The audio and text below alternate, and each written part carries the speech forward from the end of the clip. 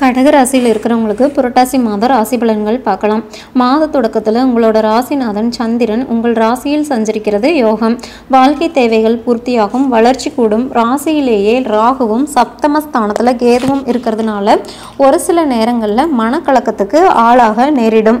அதே மாதிரி ஒரு காரியத்தை செஞ்சுட்டு அது சரியாக முடியடையாத பட்சத்தில் ஆகா இப்படி செஞ்சுட்டுமே அப்படின்னு சொல்லிட்டு நினச்சி வருத்தப்படுவீங்க. அதே மாதிரி அர்த்தாஷ்டம குருவா 4ஆம் இடத்துல குரு சஞ்சரிக்கிறதுனால ஆரோக்கியத்தில் கூடுதல் கவனமாக இருக்கிறது நல்லது. மருத்துவ செலவுகள் அதிகரிக்கும். பயணங்கள் பலன் தருவதாக அமையும். இடம் பூமி விற்பனையில் ஏமாற்றங்களை சந்திக்காமல் இருக்க விழிப்புணர்வோடு செயல்பட வேண்டிய கட்டாயத்தில் இருக்கீங்க. அதே மாதிரி தாய் தந்தையரின் உடல் நல பாதிப்பின் காரணமாக மனக்கலக்கம் ஏற்படலாம். பஞ்சமஸ்தானத்தில் சனி சஞ்சரிக்கிறது ஒரு விதத்தில் நன்மை. நீண்ட நாட்களாக முடிவடையாத பிரச்சனைகள் இப்பொழுது முடிவடைந்து நிம்மதியை வழங்கும். கொடுக்கல் வாங்கல்களில் யாருக்காவதும் பொறுப்புகள் சொல்லி இருந்தீங்க அப்படின்னு சொன்னால் அவங்களால பகை உணர்வை வளர்த்திருக்குவீங்க. இப்போ நாணய பாதிப்பிலிருந்து விடுபடும் விதத்தில் அவை ஒழுங்காகும். ஜென்மத்தில் ராகுவும் சப்தமஸ்தானத்தில் கேதுவும் இருக்கும்போது காலசர்ப்ப தோஷத்தின் பின்னணியில் உங்கள் ஜாதகம் செயல்படும். பாம்பு கிரகங்கள் பலன் தரும் அப்படின்னு சொன்னாலும் சப்தமஸ்தானத்தில் கேது சஞ்சரிக்கிறது அவ்வளவு நல்லதல்ல. வெளிநாட்டு முயற்சி வெற்றிகரமாக முடியுமா என்பது சந்தேகம்.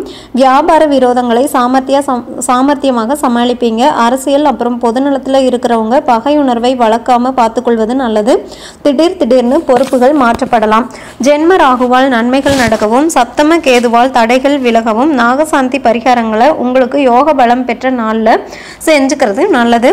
அதே மாதிரி உங்களோட சுய ஜாதகத்துக்கு ஏற்ற மாதிரி பரிகாரங்கள் செஞ்சுக்கிறது நல்லது. செப்டம்பர் 24ஆம் தேதி கன்னிராசிக்கும்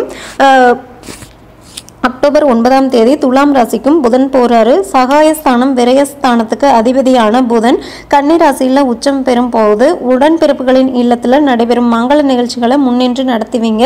துலாம் ராசியில் புதன் சஞ்சரிக்கும் பொழுது பயணங்கள் அதிகரிக்கும். உத்தியோகத்தில் இடமாற்றம் உருவாகலாம். அதே மாதிரி தாய் வழி பிரச்சனைகள் தலை தூக்கும். குடும்ப பிரச்சனைகளை சமாளிக்கும் சூழ்நிலை உருவாகும். அக்டோபர் 10ஆம் தேதி கன்னிராசிக்கு சுக்கிரன் போகும்போது இது சுக்கிரனுக்கு நீச்ச வீடா அமையும். 4-11 அதிபதி வலிமை இழந்தாலும் கூட குருவின் பார்வை 8, 10, 12 ஆகிய இடங்களில் பதியறதுனால தொழிலில் ஏற்பட்ட சரிவை ஈடுகட்டுவீங்க. நண்பர்கள் நம்பிக்கைக்குரிய விதத்தில் நடந்துக்குவாங்க. முயற்சிகளில் இருந்த முட்டுக்கட்டைகள் அகலும். வேலையாட்களால் ஏற்பட்ட மனவேதனைகள் விலகும். தொழிலில் புது பங்குதாரர்களை இணைச்சிக்கிட்டு செயல்படுவீங்க. வெளிநாட்டில் பணிபுரிபவங்களுக்கு திடீர்னு தாய்நாடு திரும்பும் சூழ்நிலை உருவாகும். அக்டோபர் 14ஆம் தேதி கன்னிராசிக்கு செவ்வாய் போறாரு. கன்னி செவ்வாயால் கடலும் வற்றுங்கிறது பழமொழி. அதனால பொருளாதாரத்தில் மிகுந்த பற்றாக்குறை ஏற்படலாம். கொடுக்கல் வாங்கல்களில் தடைகளும் தாமதங்களும் உருவாகும்.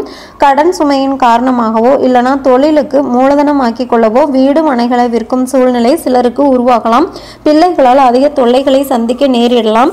அவர்களை உங்கள் மேற்பார்வையில் வச்சுக்கிறது நல்லது. அரசியல் அப்புறம் பொதுநலத்தில் இருக்கிறவங்க கிட்ட பகை ஏற்படாமல் பார்த்துக்க வேண்டியது அவசியம். இந்த மாதம் வியாழந்தோறும் குரு பகவானை வழிபடுவதோடு செவ்வாய் தோறும் முருகப்பெருமானை வழிபட்டு வருவது நல்லது. நவராத்திரி நாட்களில் துர்க்கை, லட்சுமி, சரஸ்வதி ஆகிய மூவரையும் வழிபட்டு துயரங்களை போக்கிக்கலாம். பெண்களுக்கு பார்த்தீங்கன்னா சந்தர்ப்பங்கள் சாதகமாக அமையும் நேரம் இது. புதிய முயற்சிகளில் வெற்றி கிடைக்கும். கணவன் மனைவிக்குள் விட்டு கொடுத்து செல்வது நல்லது.